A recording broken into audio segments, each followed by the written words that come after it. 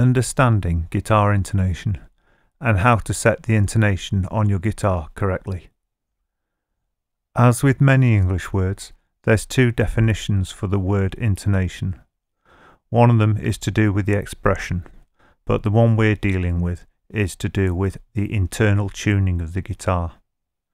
And this is when, even when the guitar's in tune, it goes out of tune up the neck. In other words, the frets can go out of tune. So then, the symptoms of poorly adjusted intonation is when the guitar goes out of tune when you're playing it fretted. Even when the open strings are in tune, the further you get up the neck, the more out of tune the guitar will get. There are lots of reasons why the intonation on a guitar should go out, but here are some of the more common ones you'll come across. The first one is retuning your guitar to alternative tuning. This means you're changing the standard tuning to a deeper or higher one, for example D tuning or C tuning. When you do this, you're changing the tension of the strings, and when you change the tensions on the strings, you can radically change the dynamics of the guitar, causing bad intonation. So, if you're planning to permanently or semi-permanently change the tuning of the guitar, it's well worth checking the intonation and adjusting it accordingly. Changing the gauge of the strings on your guitar can also have an effect on intonation. However, most of the time you can get away with this one, but it's worth checking the intonation every time you change gauges, just to be sure. Some older style guitars, and especially archtop ones, have bridges and saddles that can be moved, and these often get knocked and send the intonation right out. Because of this, these need to be checked and adjusted quite frequently. Also, older guitars in general need to be checked and adjusted. Over a period of time, the intonation will slowly drift out, and therefore they do need to be checked and possibly adjusted. Finally, quite commonly, brand new guitars need to be adjusted because they've either not been set up at all in the factory or they've just been set up badly. So once you've got the gauge of strings on you want and you've got the guitar the way you want it, check the intonation as a final check and then you'll know it's good to go.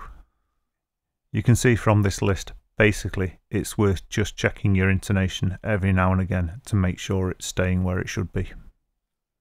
Right, let's have a look at how to test your intonation and check it's accurate.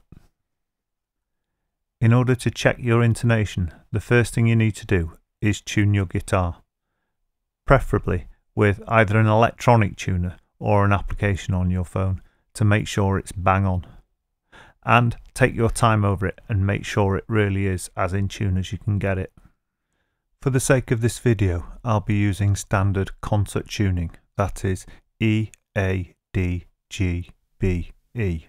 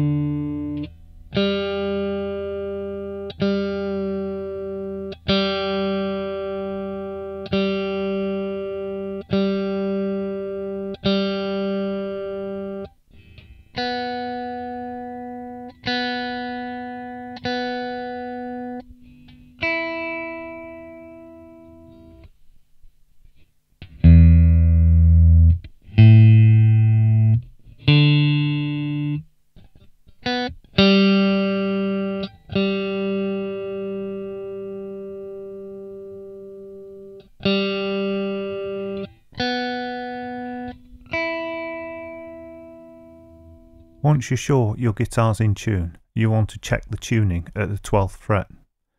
Now, if you're doing a proper check of your intonation, you want to do it again with the digital tuner to check it's bang on accurate.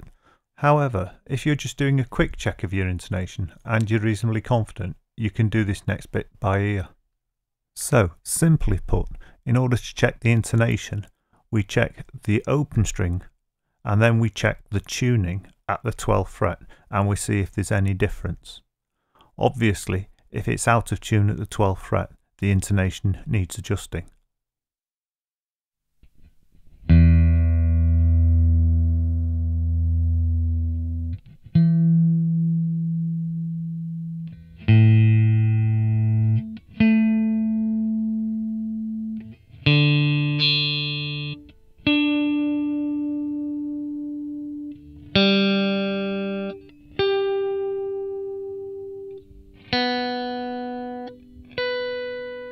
you can see here there's a slight difference in the B.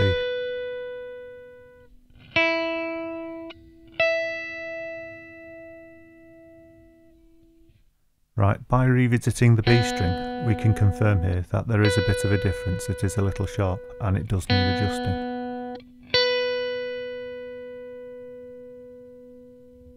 I noticed that the open bottom E string was out of tune, so first I'll retune that and then recheck it. As you can see here, the bottom E string also needs a little bit of adjustment as it's a little bit flat. It's worth pointing out here to watch out you don't bend the string, because if you bend the string even the slightest bit, you'll warp your results and therefore you'll end up adjusting what doesn't need to be adjusted. There is an alternative way of checking the tuning on your 12th fret, and that is possibly to use a technique you've not looked at before, and that's a natural harmonic. To produce a natural harmonic, you literally touch the string very lightly, so you don't even bend the string, over the 12th fret, not in the gap, but directly over the fret, and then pluck the string and pull your finger away as you pluck the string. If you get it correct, you'll hear the note ringing even though you haven't got your finger on the fret. This will almost certainly take some practice, because you need to touch the string so lightly, and then it has to be directly above that 12th fret in order to make it sound at all. So if it doesn't sound first time, don't worry, just keep practicing it.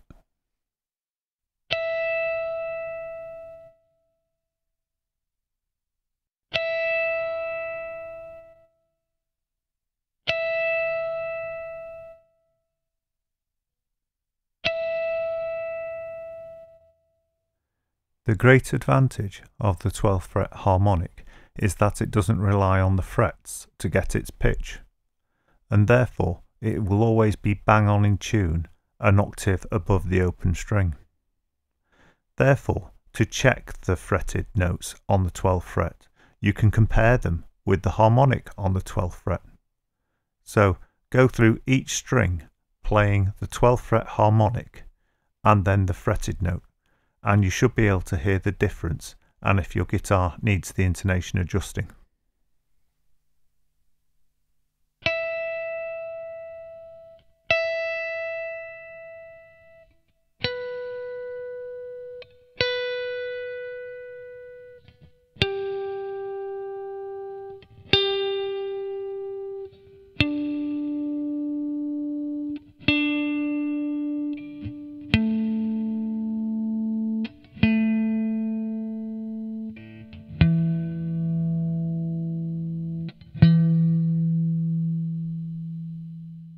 Before we go on to adjusting your intonation, it's worth pointing out that, unless it's really serious, there's no need to adjust it. Also, if you're an absolute beginner, it's probably better to leave it alone at the moment. One reason is that your ear won't be tuned in yet to the guitar, and another reason is you only really hear intonation problems when you get further up the neck. And when you first start on the guitar, theoretically you should spend most of your time below the 5th fret. If your guitar has a movable bridge, and if your intonation is desperately out, the first thing you need to do is check the position of the bridge. Now, this is a useful bit of information for everyone, even if the bridge isn't movable on your guitar. The distance between the nut and the 12th fret should be identical as the distance from the 12th fret to the bridge. So, if you've got a measure on there, you should find, certainly within a few millimeters, that the distance between the nut and the 12th fret is equal to the distance from the 12th fret to the bridge. And if it isn't, and you've got a moving bridge, then slide it along until it's in the position it should be. Let's now have a look at a typical bridge setup so you can see what parts you need to be aware of in order to adjust the intonation. At this point we're still using a Fender Stratocaster style bridge, which is a pretty typical one. But also, this style of guitar has elements that are common to most other guitars, so it's easy for you to take from this what you need to do to your own guitar. Right, if we look at this bridge, you'll notice the saddles where the strings sit and the screws that can be used to adjust them. You'll also notice the spring to keep them tensioned. And it's pretty much common sense to realise that if you screw the screws in clockwise, you'll be shortening the string, and if you screw the screws outwards anti-clockwise, you'll be lengthening the string. And this is how we adjust the intonation. Here's a pretty random selection of various bridges, so you can see that all the elements we've described are on each one of them. Even though they may be slightly different, they all have the same purpose. You can see the blade of the bridge, and you can see the adjustment screw in order to move that backwards and forwards, so you can adjust the intonation. Here you can see that these elements are common to even the archtop style bridge that can be moved. You can see it's got the blade where the string rests, and it's got the screw to adjust the intonation. And this is because once you've slidden the bridge into the correct position, you can do all the fine adjustments with the screw. To summarise why your guitar needs these adjustments, if your guitar string is too short, the guitar will be sharp at the 12th fret, and if the string is too long, it will be flat at the 12th fret. This is even if it's in tune at the open string, the frets will actually be out of tune. So each string has to be the correct length. Right, so let's see the intonation being adjusted on an actual guitar. I'm going to use here a Squire Fender Telecaster style guitar, and that's because it's nice and easy and clear to see on the camera what I'm doing with this guitar.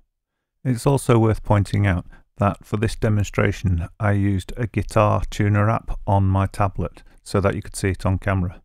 However, I had real problems with this, probably because of the microphone in the tablet, and I could only actually find one app that could hear the guitar being played at the 12th fret, and that was Pro Guitar Tuner. I'm sure you'd have more success with this with a better phone or tablet. However, it is important that the tuner you choose is stable, clear and accurate. So I'll just double check the tuning quickly. Close enough. A little flat. There we go. A little sharp. There you go.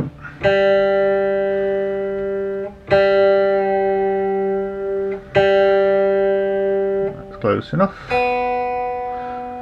There you go.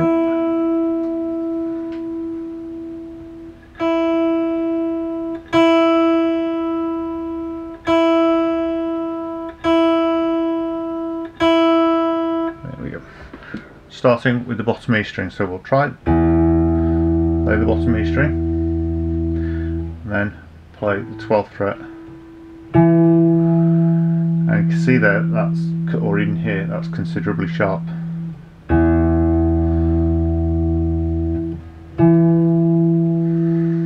Now remember what we said earlier, this moving forward would make it sharper, so this going backwards, which in effect is making the string longer, this will flatten it, so we're going to flatten it. However, there's something to watch when you're tuning this way, and that is the string goes sharp.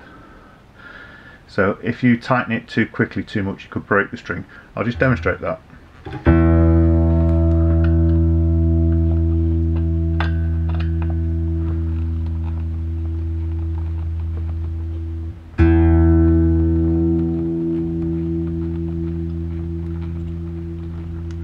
It's about to go.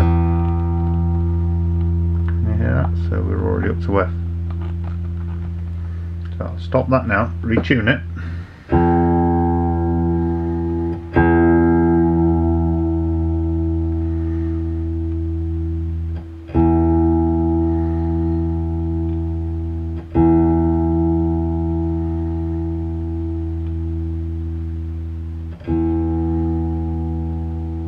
Close enough. And then we'll compare it again.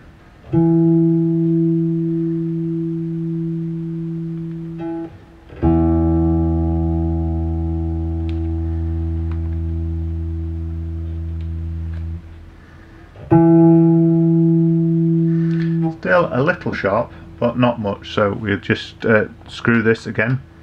It's going clockwise. Move it just a little bit further back. Check again. Again, this has gone sharp because I've screwed it in.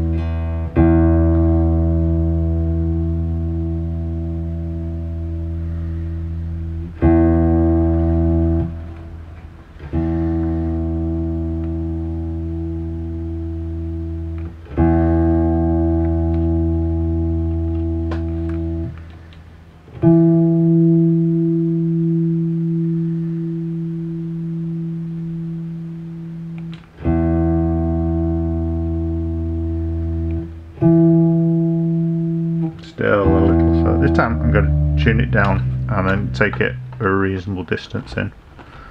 So here we go. Right.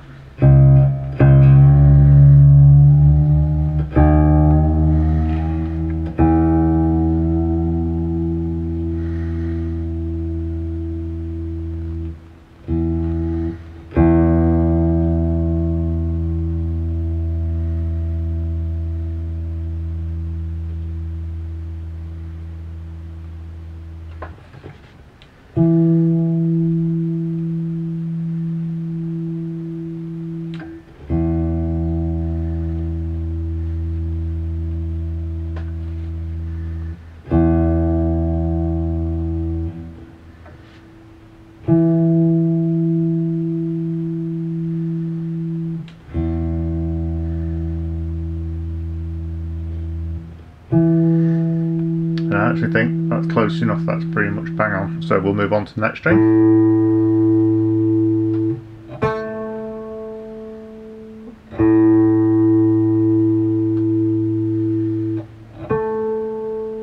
I think that's pretty much bang on as well. So next string.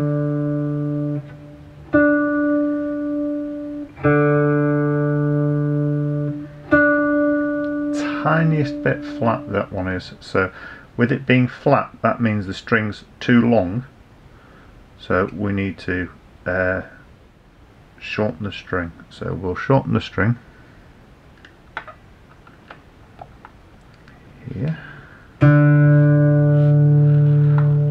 going anti-clockwise. It's only a tiny bit, so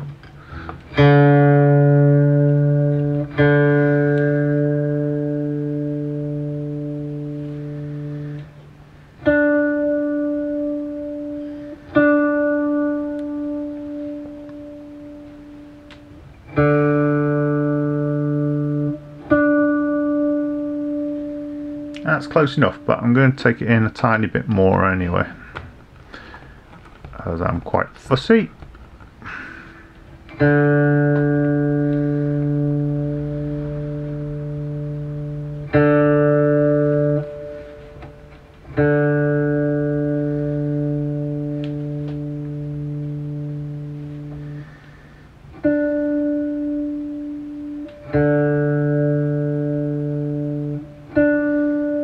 That's pretty damn good, so we'll leave that there.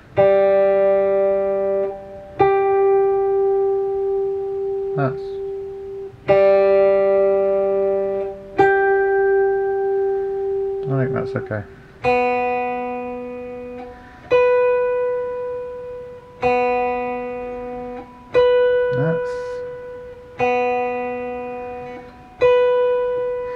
Tuner's saying it's in tune, but to my ear that's a tiny bit sharp. I don't know what you guys think.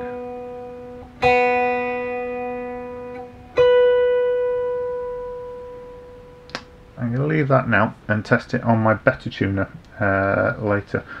As I've said, with the video I can't get the decent video tuner in frame, so I have to make do with this. Ooh, that's sharp, without a shadow of a doubt. So, again, if it's sharp, the string's too short, so you need to move this back in order to make the string slightly longer.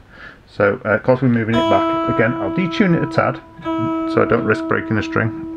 And this was a fair amount, so I'm going to go to town on it.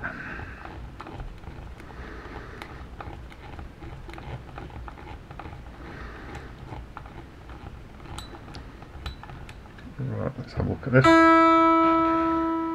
See, as I adjusted it, it nearly tuned it back up, which shows you how much it does change. Close enough. Oh, that's good.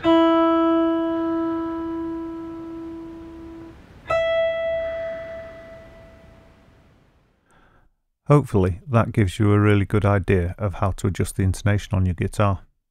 And I think that was a pretty good adjustment for considering the tuner. It's worth mentioning, however, I did check the intonation afterwards on a more accurate tuner, and it was really acceptable, and the guitar sounded considerably better, especially when you played up the neck.